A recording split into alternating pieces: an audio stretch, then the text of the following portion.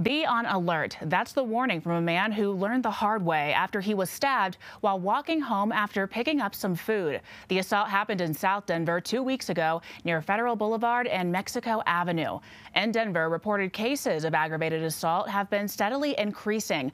Already this year, there have been more than 1,150 cases compared to 1,130 cases this time last year. Tonight, your reporter in Denver, Jasmine Arenas, joins us with that man's story and how this community is coming together to support him.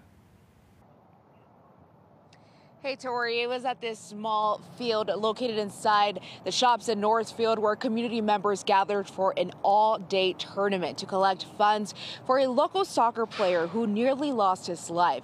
He tells me this work is tremendous and what the community did for him will absolutely help him.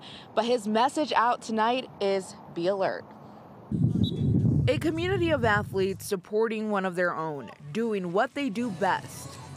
Playing soccer. The soccer community is really strong, so I just feel like if it happened to anybody in the soccer community, we would support them. Jasmine Garcia helped organize the all-day soccer tournament where 12 teams came together to raise funds for Jose Felix Elias, a United Premier Soccer League player for the Indios Denver and now transferring to Aurora FC. We love soccer. We love the soccer community. You know, we just wanted to try something that you know, we were passionate about. But that passion is currently on hold. So I was just walking home and I was assaulted by somebody. Surveillance video shows the moments before Jose Felix was assaulted.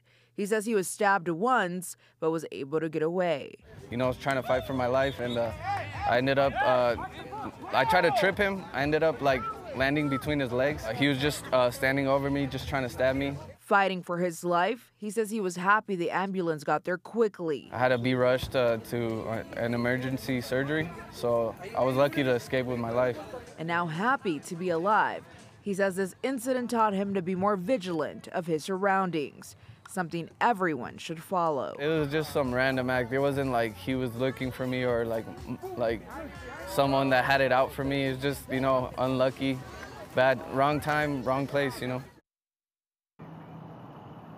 Now, he tells me that he'll be out of work for about 4 to 12 weeks, which is why this help is going to be so tremendous and impactful for him. He also tells me that he hopes to play for Aurora FC at the end of the season. In Denver, Jasmine Arenas, back to you, Tori. A good reminder to stay alert, Jasmine.